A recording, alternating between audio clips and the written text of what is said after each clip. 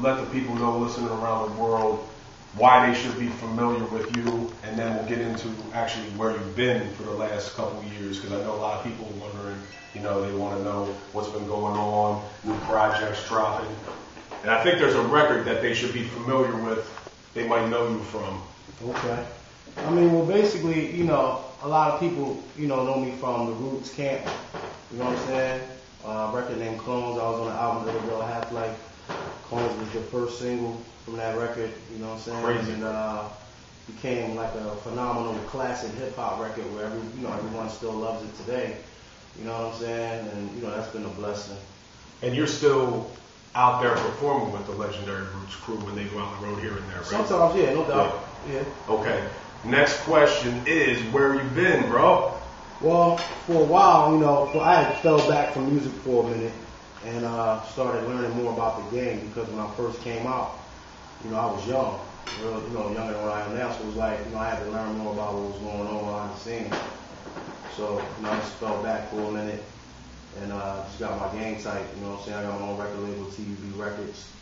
You know what I'm saying? Tally Up Boys. And now I got my solo project coming out. It's called The Powers in the Tongue. That's the name of the album. First single is called Black Caesar, which will be out November 24th, Thanksgiving. And here I am. Now, let's go back in time.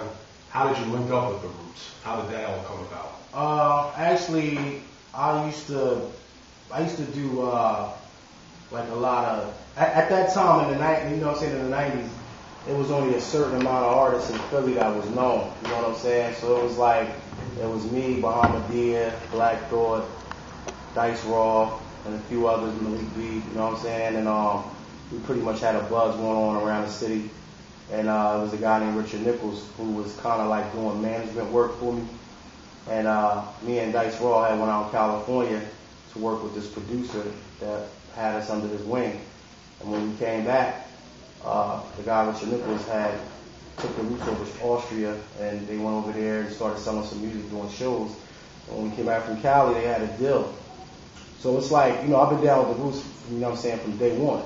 You know what I mean? Before it even really was known to the public like that. So it wasn't just like some shit I stumbled across. It's like we kind of built this thing from the ground up, as far as trying to get on and keep real hip hop alive and stuff like that. You know what I mean? So. And I gotta shout out Dice Raw, because that new single 1995, that's one of the hottest records out. That thing is crazy. 100 is one of my favorites. I got that. That's a hot record too. Yeah, hot record.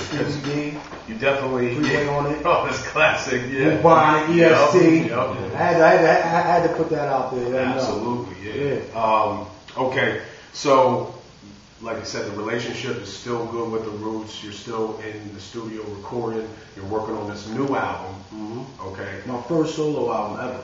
First solo album. But I know you said you took time off to study the game and do that, but it's a long time, bro. Yeah, it's been a long time. But see, it's like with this game, it doesn't happen overnight. You know what I'm saying? Well, really, no successful career or business is going to happen overnight. You have to put in work. You know what I'm saying? Just like one day I was watching on YouTube on how Kanye West and Rick Ross was explaining their situation. They like, yo, man, they've been building their shit up since for like 16, 20 years. You know what I'm saying? So it's like longevity is very important, and then you have to create some sort of direction to where you're going with this. Or other than that, it ain't gonna make any sense. You're just gonna come and go. So luckily, I'm a classic MC, so I didn't come and go yet. The new single is dropping. You said November 24th. 24th. Thanksgiving. How do you feel about the state of hip hop right now, and you coming in going hard now with your movement? I feel like the state of hip hop right now is pretty good.